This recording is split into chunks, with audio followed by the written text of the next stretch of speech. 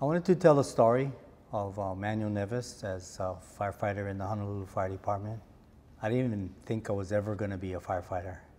Before I went into recruit school, I never even set foot in a fire station my whole life. I graduated from college in accounting and thought that was going to be my career path. Worked for private industry and found that I couldn't stand sitting in an office all day, and I would look forward to going to the bank or going outside the office.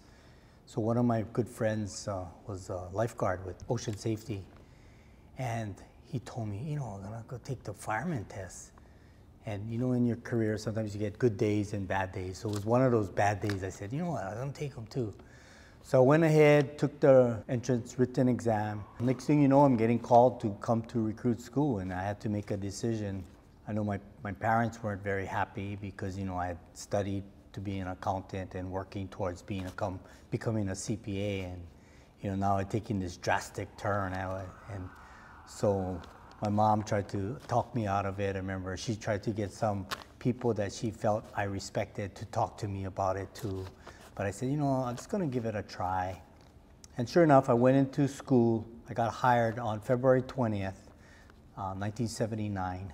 And actually that was my birthday. So I got hired on my birthday. So it's easy for me to remember my start date. Got in the department, and at that time we went to recruit school at the fireboat, and we had, I think, like 23 people in our class, which is a pretty good sized class. It's kind of funny now that I look back. The school ended in April. I started in February. So we only had recruit schools only a couple months, whereas today, the recruits are lucky. They get 8 months of rigorous training. They come out as certified firefighters. Where back there, we weren't certified at anything. So they gave us the best training they could, and then I was assigned. My first assignment was Honolulu Fire Station. So I went on the ladder. Then in 6 months, I switched to the engine. And at that time, they had the program where you rotated amongst the department to get varied experience. So after Honolulu, I went to Station 9, or Kaka'ako Station, went on the engine there. And before you know it, I was at Central Fire Station on the engine. And at that point, I felt that I wanted to get stationed closer to home. By then, I had a couple years in as a firefighter. So I went over to Station 12. I got assigned there. And then there was an incident that happened one night, and I got called into the office, and they said, well, you got to go transfer to another station. There was an incident there, and they got to separate the folks, and I ended up at Station 10, IAEA Station, just like in like 1 hour period. Pack your bags, you're moving. I'm like, what? So I ended up in IAEA, and you know what? That was the best blessing I ever had under the legendary Captain Walter Komatsubara. We trained, we drilled, went to incidents, but primarily we had to buy all these books, and he made us study and get prepared for promotion. And lo and behold, within I was eligible for firefighter 2 in 4 years, and boom, so I got promoted to Rescue 1 in Paua Fire Station, next to Dae, or it was Holiday Mart back then. And that's really where I fell in love with the job. Before then, I was still on the fence whether or not I was gonna remain as a firefighter or go back to my other life as an accountant. But once I got on the rescue squad, I had found my calling there. It gives us the opportunity to be outdoors. You get to hike, you get a helicopter, you do diving, you're in the ocean. And as a rescue man, you really have a connection with people, because they're in, people call 911 when they need help, but when they need the rescue squad there, something really, really serious, something tragic is happening. Somebody's missing, somebody is stuck, and there's always a chance that you can still save somebody, when the rescue is being called. So some of the highlights, not highlights or lowlights, are things that stick out in my mind. I stayed in rescue for almost, I think, 12 years, 12, 13 years. I went rescue man as a rescue firefighter 2, then I went to firefighter 3. I drove, and then I went to captain, all in the same truck. At that time, we allowed guys to just move seats on the truck. So I went from one seat to the driver's seat to the captain's seat, and I stayed captain for about 10 years as a rescue squad. And that was really one of the best times in my career as being a rescue captain. One of the best and sometimes one of the lowest. You know, we had a rescue out at Point Panic. Actually, it was a recovery. The surf was really big. The channel had closed out. One of the tour boats couldn't make it. I think they were going in, and they ended up right into the surfers, and one of the surfers got injured or got killed by the propeller of the tour boat. So we went out and searched for that person for a couple of days, and then we finally found the person. I don't know if people know, but rescue is always in the Hawai'i Canal. People have difficulty navigating the turns out of Waikiki, and they ended up in the canal. So I must have been in the canal at least 4 or 5 times, getting cars, rescuing people out of their cars. And even I remember Troy Barbosa was a police officer that got killed, and they were looking for the weapon, and we searched for days on the bottom of the Hawai'i, just looking for the weapon if we could find it. We didn't find the weapon. The other big incident that I responded to as a rescue man was Sacred Falls. You know, we had a lot of calls at Sacred Falls, but the one that we went to, we rescued dozens of people. It was a really flash flood situation, and we found 2 dead bodies. And unfortunately, there was a mother and a baby. So we found the mother, and then we learned that she was holding a baby. So after finding the mother, we searched, and we finally found the baby further downstream. But that was very tragic for everybody, including myself. I still carry the pain of that picture of having the mother and the baby, and we put them in the same body bag. And that was looking at the picture before we zipped it. I still have that in my mind. But at least we found both victims, and the family had closure. We had numerous shark victims that we recovered. The one that really hit me hard was one outside of these guys went fishing one night, and the boat capsized, they got separated. So one person was unaccounted for. So we searched that night, couldn't find them. The next morning we put together a helicopter rescue, everybody searching. We got a call from the helicopter that said, hey, they found the body. It was way out by Makai Pier down by Makapu'u. So the body had drifted overnight, quite a distance. So we all packed everything up, started heading down towards the location of the body. And by then I had dropped one guy off, so the driver of the truck was taking the truck down from Kaneohe Bay to Makapu'u. I had that other guy in the helicopter, so it was just myself and another rescue man in the boat. So as we pulled up to the shark victim, the shark was still feeding on the victim.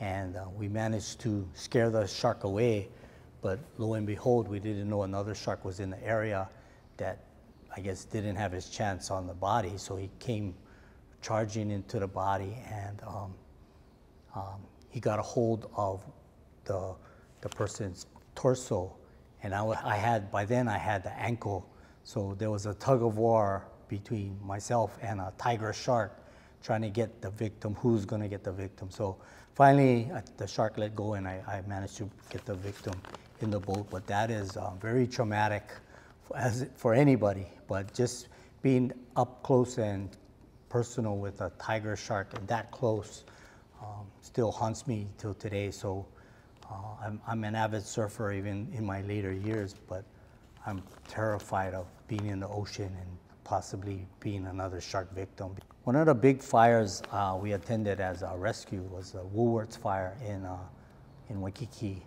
and that fire lasted a couple of days. And you know, because we were rescued, they thought that maybe we had the ability to go in and try to find the seat of the fire. So we made numerous attempts, bottle after bottle, trying to get in, trying to work our way, because by the time we entered, all of the store stock had fallen, and because we were shooting water into the windows.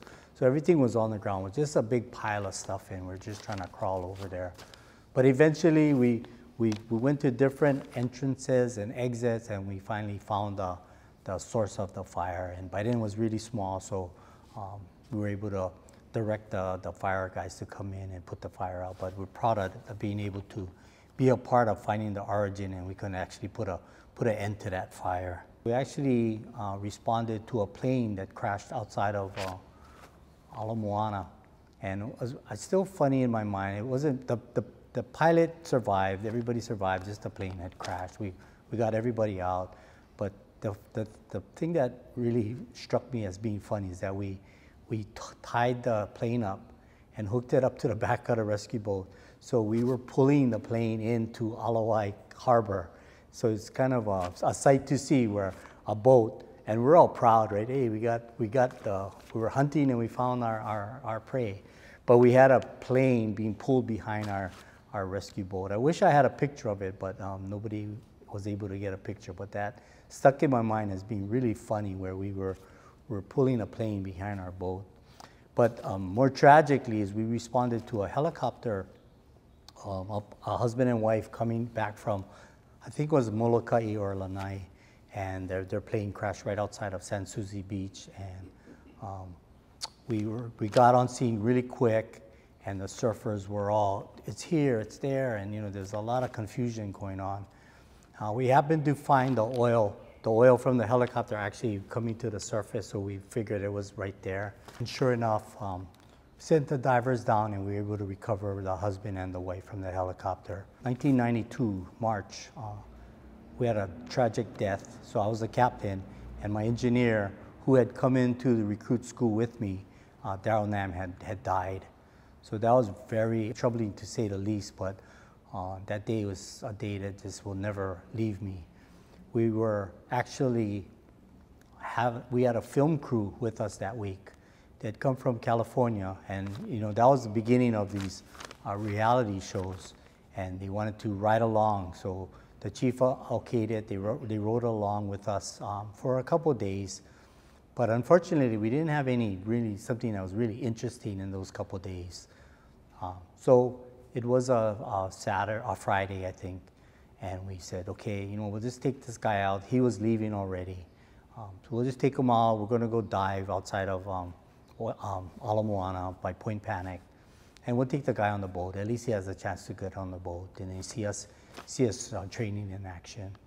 So we brought him on the boat, and we had divers diving. It was pretty shallow, maybe 60 feet, and so myself and the engineer, Daryl Nam, I was the boatman, and Daryl was my monitor. So his job was just to hover over the divers below and just kind of watch out for them, and also escort this guy that came from the mainland. So he was escorting the guy, and they were over the divers that were below training. And then Daryl turned to me and said, Cap, it's boring already. Can I go do my own thing? And then I was like, oh. So I said, okay, and that was my mistake. I said, okay. But he was the most experienced diver we had, so I said, okay. He said, I'm going to try free dive. I said, okay, that's fine.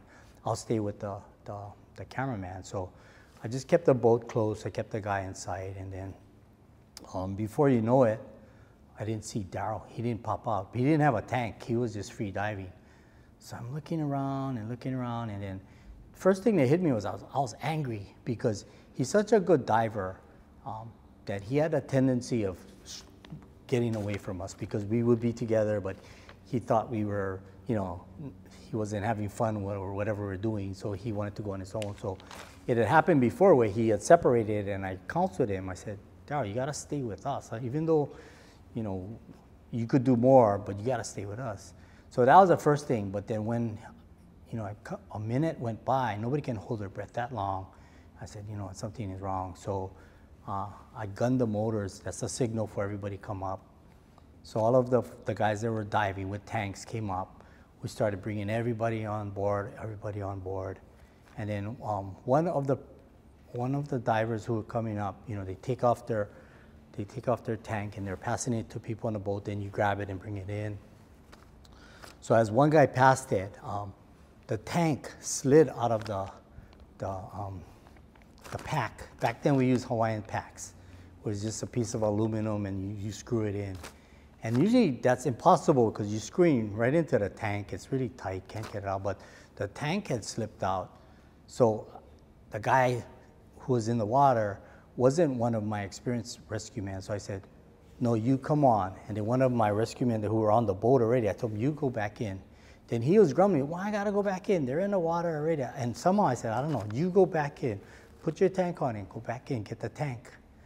Because I was like looking for Daryl. I mean, things were happening. I said, you go get the tank. So he jumped in, and lo and behold, the tank was right on Daryl. The tank had brought us to Daryl. And later on, we found out that that pack was Daryl's pack. So kind of a interesting occurrence there that his own pack helped us find him. We brought him on board. I mean, try to do CPR on one of your friends on the board. So I had gone on the radio and called that we need EMS at the ramp. And I guess you're on the dispatch channel, so the whole department hears it, right? And I guess just from the tone of my voice, everybody knew that. By the time we got to the ramp, which was only a couple minutes away, I mean, the place was packed with people. The engine, ladder from ladder 2, they were shopping, they heard, so we had a whole bunch of people there, but he died from drowning. So it was a shallow water blackout. So that was like a really a blow to me as a captain that, everybody goes home and the next day, his car is still in the parking lot when we all moved our car out and his car is still there. It was just horrible, horrible. So that was kind of the time when I kind of lost my edge and I said, I think it's time for me to move on and get off the squad. And then that's when I decided to become a battalion chief or work towards there. But before I could get off the squad, another death occurred. So it was an off-duty death, but it was one of my firefighter 2s, Kalakukea, had. By then he had promoted up to captain, but when I started as a 2, we were 2s together. Then as a 3, I was a 3 over him. Then I was a captain, and I was his captain. So kind of one of the guys that came up with me in a rescue. So he died off duty, and he died in '96. So those 2 incidents really struck home for me, and I said, you know what, I got to move on. So that's my life as a rescue man. From there, after my life on rescue, I moved to a couple headquarter stations. I moved to Station 38, which was the Battalion 5 headquarters at the time. And briefly before then, I had also worked at the Sunset Beach, the old Sunset Beach fire station. Then I went into the office and worked in ad services and fire prevention. And next thing you know, I got promoted as a battalion chief. So as a chief officer, my first assignment was the FCC. So it's our dispatch center. Once I got onto dispatch, it was at the most critical time in dispatch where we were converting from actual physical cards, on these trays that we had to spin. If the call came in on P. Koi Street, then we had to spin this tray and look for P. Koi and pull out the card for P. Koi and read, okay, P. Koi, we would send engine 2 and ladder 2. It'll tell us who the response is for different types of incidents. So we went from that card system to what we have today as a CAS, a computer-aided dispatch. So I was the battalion chief when we were making that conversion. And on top of that, the nation was also converting the INFRA system, the National Informational Reporting System. We made all those conversions, and I was happy that I was a part of it. And then I asked the chief if I could try some operations. I was really kind of burnt out with everything we had done down there. So I went into the field. I went to the 3rd Battalion for a couple of years, and then 5th Battalion a couple of years. And then as a battalion chief in the 5th Battalion, it's like, I'm just like a project magnet. Projects just come to me. So the other thing we did there was we converted to the automated vehicle locators. So what happened is the dispatch will know the locations of all the trucks, and we could call the closest truck. Before then, it was just based on a static dispatch where if this is your first in area, you go. Then we converted to a dynamic dispatch. So I was in charge of that project, and we went in and put all these computer hotspots in every station.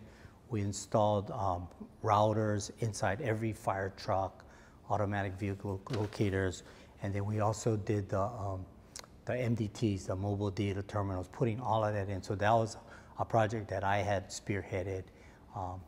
And with the help of all the folks in the 5th Battalion, we managed to pull all of that off, getting the department moved to another step in technology and having a better response to the public. So I was happy to be a part of that. The other thing we did was we brought in the MCC. So that was something that I worked on, speccing the MCC, the Mobile Command Center, and then bringing it in, making a video on how to operate it. Well, we videotaped the vendor when he came down and gave us the class. We videotaped that and made a video that we left on the truck where if wherever that was going to be assigned, the guys can watch that and get the first-hand information. There's one coconut tree or palm tree out at the North Shore, and no matter how many years after, it must have been maybe 20 years, but I still remember responding to that tree where a car was impaled into the tree. The car was actually maybe 4 feet off the ground. That's how fast this car was going. Ended up right into the tree, and we had to extricate the victims at a high level, 4 feet level, and concerned whether the car was stable enough for us to remove the victim. But 5 people died at that accident. I mean, it was a graduation or a funeral. They were coming back from some family party, and this horrific scene that we had to get the guys out of there. But that's one of the big ones that I remember. The other one that it's hard to beat is that we had a 42 car pileup on the H1 freeway. And you can imagine, you're the incident commander, and you roll up and you got 42 cars, accident, multiple victims. The thing is spread out for miles and the whole place is shut down. And so that one is really stuck in my mind. Also, one of the other things that I'm proud of to be a part of is that at that time when I was a battalion chief, I was also going to graduate school, and I wrote a paper on recruiting and retaining women in the fire service. At that time, we only had 4 women in the Honolulu Fire Department, and the statistics said that you should have at least 1.5% women, and so we needed with a department our size, you needed at least 12, 10, 15, 20 women, and we only had 4. So we wrote a paper. We started from the paper. We put together a workshop called "Can You Take the Heat?" And "Can You Take the Heat" was intended for getting women interested in the job as a firefighter, and finding the places where women work or women hang out, like gyms and sports clubs, canoe clubs, trying to see if we could go there and try to get some women encouraged to be firefighters, because at that time it was male dominated, which it still is now, but women never considered being firefighters. So we would have a special day. We'll bring the women in. In fact, we will even bring the firefighter women that we have, and then we have a talk story session where they could speak one-on-one with our firefighters. And to the credit of the folks that we put that together, the women firefighters that we had at the time, right now we have 21 women, and even that is low, but it's way better than we had 4. And I don't think if we made a targeted recruitment, we would have 20-something women right now. So the women have found a place in our departments. We have one that had come in, first woman, now she's retired already, ended up as a battalion chief. But I think that's a credit to the guys that helped put that together and that targeted recruitment, that now women find that they have a place here and they can contribute to the fire department. So came on as a new fire chief in 2013. After a short stint, I left the department. I went to Kauai to be, I was lucky to be selected as a fire chief for the Pacific Missile Range facility in Kauai. Did that for a couple of years and had the opportunity to come back to Honolulu, which I was so happy to do. Coming back and being humbled to be selected as the leader of the Honolulu Fire Department, and still in my mind, one of the best departments in the country, bar none, you know. One of the things that we did, which is the room that we're in now, is renovated the pre-building facility, renovated the museum, but we never opened the museum. So the museum stayed closed for about 6 years, 5, 6 years, completely renovated, but not open to the public. So I was happy within the first couple of years of me being the new chief, we made an effort to set a goal in opening the museum. So now the museum is at least open to the public 1 day a month, but took a lot of work, commitment from a lot of folks, but now we have the museum open. So that's one of the things that I'm very proud of. So a lot of good things that have occurred as a fire chief, but you know, some of the lows that we had, one of the big ones was the death of Cliff Rigsby. You know, one of our firefighters, a good friend of mine, helped me along throughout my career, but you know, he died in a rescue watercraft accident. And the passing of anybody as a fire chief, you feel directly responsible. So we had Daryl Nam die when I was a captain, and then my fellow Captain Kalako Kea died. Also, I failed to mention, but Danny Villaros, I was his battalion chief, and he died off duty as well, but he died on an air ambulance mission. So that was really hard for me. And then this one with Cliff Rigsby as a fire chief, now I have one of my firefighters die, so that was a kind of a low. Another big incident that is one of the biggest fires that occurred in our tenure is the Marco Polo fire, where 4 people died there. But you know, we had hundreds of firefighters diligently and courageously fighting that fire, putting on bottle after bottle after bottle of the air bottle, and just going back in again, and not stopping, no matter how tired they were. When their number got called, that team jumped up and they went back in and tried to fight that fire. But the low of that is that we had lost 4 civilians in that fire. The upside was that we ended up passing a sprinkler retrofit for high-rise residents. So, you know, you have the bad, but in the end, it turned out to be a good thing where now we have the opportunity to make our community a lot safer than it was. And took a lot of effort with the mayor at the time, Kurt Caldwell, the city council folks that supported it, and all of the fire prevention folks that did all the research and the education out there in the public to get this law passed. But they're going to make our community a lot safer. So that is a highlight there. Kind of funny, I tell this story, I told it before, is that, as I said, I was the fire chief in Kauai. I was fortunate enough to get selected, and I had a chance to really hone my skills because it was a very small department. It's only 1 station, you know, just a couple, 20-something full-time employees. But you know, the same issues that we have in a big department, you have there. But it was when I quit there to come to Honolulu, had all my things packed, shipped over, and I was on a flight. I was on a flight to Kauai to come here, and you know, you hear that song, Honolulu City Lights, and I'm flying in a plane, and I'm looking at this island, and it was dusk, and all the lights were on, and I'm like, oh, I'm gonna be responsible for all this whole island, all these lights, all these people, and all the visitors, and they selected me. You know, they had the faith in me that I could do it, and I got to step up now. And that was really the eye-opener when I didn't even land, but I was coming in and having that view of Oahu and saying, wow, this is an unreal responsibility, but then it's an opportunity. And I felt my whole career I was preparing for this opportunity, and I was fortunate enough for God for giving me this opportunity to run this department. But that was just like I was having an anxiety attack, going, oh my God, you know, I questioned whether you can do it, or you're the right guy, can you really pull this off? And but that was the perspective, is that once you get that, they say, okay, you got selected, then wow, you just got to step it up. Your game is, you know, there's no second chance. This is it. This is it. You got what you wanted for, and now it's like, okay, now I gotta do it. I get that. Final question for real.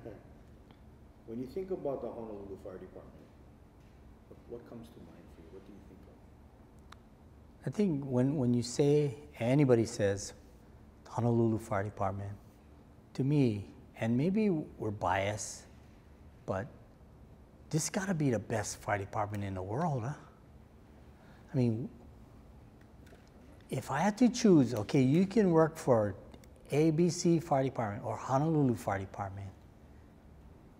Wow, there's no choice, man. This is the best department, and you know, it's a tribute to the 33 chiefs that came before me that made our department what it is today. King Kamehameha III, having so much forethought, starting a fire department in 1851, where there's no other fire departments. The Mississippi, that's a big part of no fire departments on the west side of this nation. But we had one in the middle of the ocean, and all these people that came before me had the vision, had the forethought to create this department. And look where we've come in, you know, 168 years. We've come so far, and that's the other struggle, is that how do we maintain that our not only status, but our ability to service the public the way we do. And I'm so proud, and I'm proud of the fact that I am the chief and I got selected, and I'm really lucky. I think about it every day that I'm so lucky to be put in this spot, and there's not many people that can say they're the fire chief of Honolulu Fire Department, but and I don't want to say I'm biased, but I think there's no other fire department better than ours in the whole country. We go Mauka to Makai. We can do everything. You look at our chiefs, our captains, our threes, everybody. We put them up against anybody in the country, anybody, bar none. I think we got the best guys here and best department. So I'm very happy, and I'm so blessed that I'm in this spot right now.